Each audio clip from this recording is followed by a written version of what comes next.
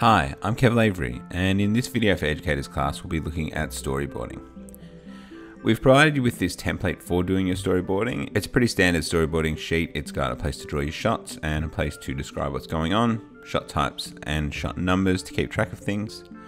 The one thing that this has that's slightly different is that it's got the rule of thirds built into it.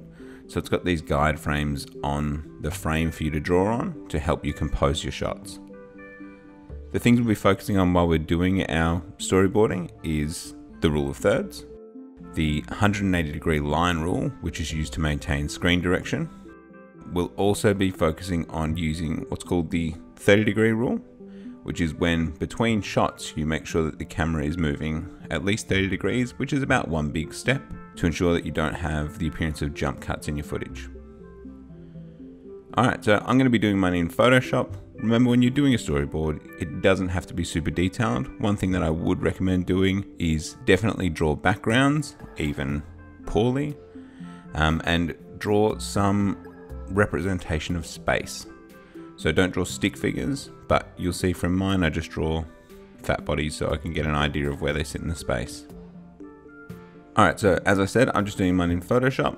I've got my brush that I'm drawing my backgrounds with, and then I'm switching colors to draw my foreground or main character. So this is me walking to the lifts. Pretty simple. We've got a wide shot, we've got an arrow demonstrating that I come into the shot, and then I've detailed what's going on so that even if I can't make out my terrible drawing, I should be able to figure it out. I like to start with a wide shot to establish what's going on, and then we can move into a range of different shots. Switching between wide shots and close-ups gets a really nice flow to your piece.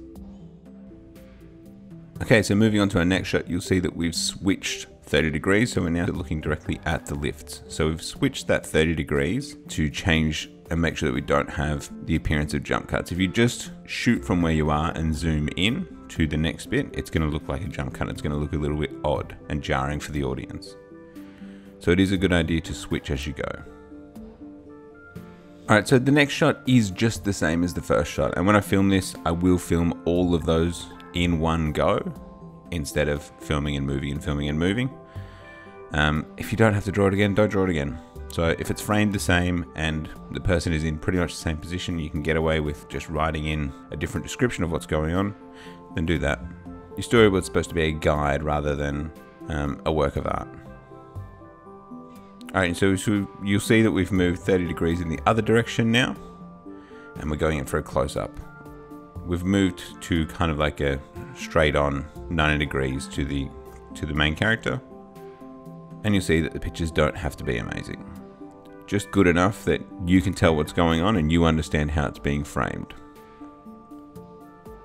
Alright, so on to our fifth shot, and in this one you'll see that I've used the rule of thirds to compose this shot. So I'm standing basically in the center, but a little bit towards the left-hand side because my character is looking towards the right. So it gives me a little bit of that screen direction that we were working on. As well as because we've not moved to the other side of my character, we've always kept it on the right-hand side. We've maintained that 180-degree line rule. My character is always looking right towards the lifts. If we switch to the other side, he would be looking left towards the lifts.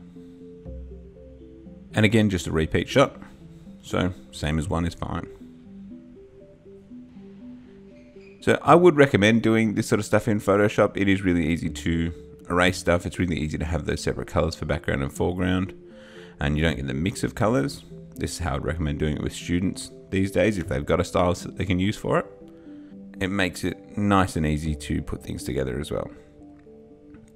So this is one of the final shots. It's gone to the Wes Anderson style centered shot to see the lift opening to reveal the joke that I've missed the lift because I'm not concentrating. And then we return to that final shot as I exit the scene.